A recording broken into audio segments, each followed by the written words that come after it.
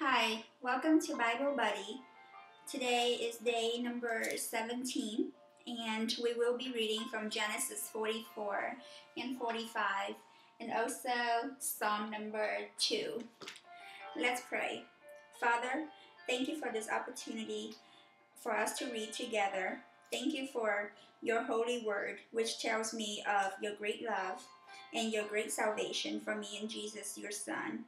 Holy Spirit, come and reveal more of Jesus to me day by day. Come now and enlighten me as I read these sacred scriptures.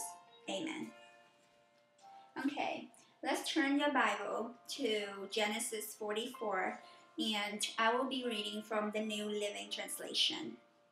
When his brothers were ready to leave, Joseph gave these instructions to his palace manager. Fill each of their sacks with as much grain as they can carry, and put each man's money back into his sack. Then put my personal silver cup at the top of the youngest brother's sack, along with the money for his grain. So the manager did as Joseph instructed him. The brothers were up at dawn and were sent on their journey with their loaded donkeys. But when they had gone only a short distance and were barely out of the city, Joseph said to his palace manager, "Chase after them and stop them. When you catch up with them, ask them, 'Why have you repaid my kindness with such evil? Why have you stolen my master's silver cup, which he uses to predict the future? What a wicked thing you have done.'" When the palace manager caught up with the men, he spoke to them as he had been instructed. "What are you talking about?" the brothers responded. "We are your servants and would never do such a thing. Didn't we return the money we found in our sacks? We brought it back all the way from the land of Canaan. Why would we steal silver or gold from your master's house? If you find his cup in any of one of us, let that man die, and all the rest of us, my lord, would be your slaves." "That's fair," the man replied, "but only one who stole the cup will be my slave. The rest of you may go free." They all quickly took their sacks from the backs of the donkeys and opened them. The palace manager searched the brothers' sacks from the oldest to the youngest, and the cup was found in Benjamin's sack. When the brothers saw this, they tore their clothing in despair. Then they loaded their donkeys again and returned to the city. Joseph was still in his palace when Judah and his brothers arrived, and they fell to the ground before him. "What have you done?" Joseph demanded. "Don't you know that a man like me can predict the future?" Judah answered, "Oh, my lord, what can we say to you? How can we explain this? How can we prove our innocence? God is punishing us for our sins, my lord. We have all returned to be your slaves, all of us, not just our brother who had your cup in his sack." "No," Joseph said, "I would never do such a thing. Only the man who stole the cup will be my slave. The rest of you may go back to your father in peace." Then Judah stepped forward and said, "Please, my lord, let your servant say this one word to you. Please do not be angry with me, even though you are as powerful as Pharaoh himself. My lord, previously you asked us, your servants, 'Do you have a father or a brother?' And we responded, 'Yes, my lord. We have a father who is an old man, and his youngest son is a child of his old age. His full brother is dead, and he alone is left of his mother's children, and his father loves him very much. And you said to us, "Bring him here so I can see him with my own eyes." If we said to you, my lord, "The boy cannot leave his father, for his father would die," but you told us, "Unless your youngest brother comes with you, you will never see my face again." So we returned to your servant, our father, and told him what you had said. Later, when he said, "Go back and buy us more food," we replied, "We can't go unless our youngest brother go with us. We'll never get to see the man's face unless our youngest brother is with us." Then my father said to us, "As you know, my wife had 2 sons, and one of them went away and never returned. Doubtless he was torn to pieces by some wild animal. I have never seen him since. Now, if you take his brother away from me, and any harm comes to him, you will send this grieving, white-haired man to his grave. And now, my lord, I cannot go back to my father without the boy.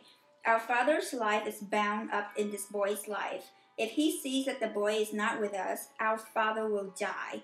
We, your servants, will indeed be responsible for sending that grieving white-haired man to his grave. My lord, I guaranteed my father that I would take care of the boy. I told him, if I don't bring him back to you, I will bear the blame forever. So please, my lord, let me stay here as a slave instead of the boy, and let the boy return to his brothers. For how can I return to my father if the boy is not with me? I couldn't bear to see the anguish this would cause my father. Joseph could not stand it any longer. There were many people in the room. He said to his attendants, "Out, all of you." So he was alone with his brothers when he told them who he was. Then he broke down and wept. He wept so loudly the Egyptians could hear him, and word of it carried to Pharaoh's palace. "I am Joseph," he said to his brothers. "Is my father still alive?" But his brothers were speechless. They were stunned to realize that Joseph was standing there in front of them. "Please come closer," he said to them. So they came closer, and he said again, "I am Joseph, your brother, whom you sold into slavery in Egypt. But don't be upset and don't be angry with yourselves for selling me to this place. It was God who sent me here ahead of you to preserve your lives. This famine that has ravaged the land for 2 years will last 5 more years, and there will be neither plowing nor harvesting. God has sent me ahead of you to keep you and your families alive and to preserve many survivors. So it was God who sent me here, not you, and he is the one who made me an advisor to Pharaoh, the manager of his entire palace and the governor of all Egypt. Now hurry back to my father and tell him this is what your son Joseph says. God has made me master over all the land of Egypt. So come down to me immediately. You can live in the region of Goshen, where you can be near me with your children and your grandchildren, your flocks and herds and everything you own. I will take care of you there, for there will be 5 years of famine ahead of us. Otherwise, your household and all of your animals will starve." Then Joseph added, "Look, you can see for yourself, so can my brother Benjamin, that I am really Joseph. Go tell my father of the honored position here in Joseph. Describe for him everything you have seen, and then bring my father here quickly." Weeping with joy, he embraced Benjamin, and Benjamin did the same. Then Joseph kissed each of his brothers and wept over them. And after that they began talking freely with him. The news soon reached Pharaoh's palace. "Joseph's brothers have arrived." Pharaoh and his officials were all delighted to hear this. Pharaoh said to Joseph, "Tell your brothers, this is what you must do. Load your pack animals and hurry back to the land of Canaan. Then get your father and all of your families and return here to me. I will give you the very best land in Egypt, and you will eat from the best that the land produces." Then Pharaoh said to Joseph, "Tell your brothers, take wagons from the land of Egypt to carry your little children and your wives, and bring your father here. Don't worry about your personal belongings, for the best of all the land of Egypt is yours." So the sons of Jacob did as they were told. Joseph provided them with wagons as Pharaoh has commanded, and he gave them supplies for the journey, and he gave each of them new clothes. But to Benjamin he gave 5 changes of clothes and 300 pieces of silver.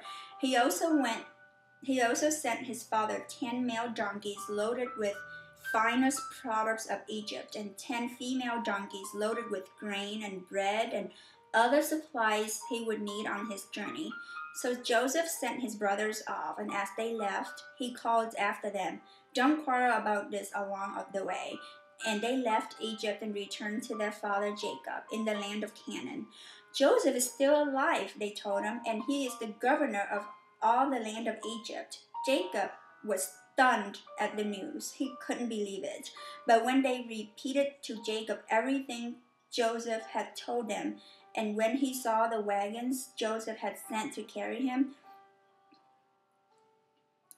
their father's spirits revived. Then Jacob exclaimed, "It must be true.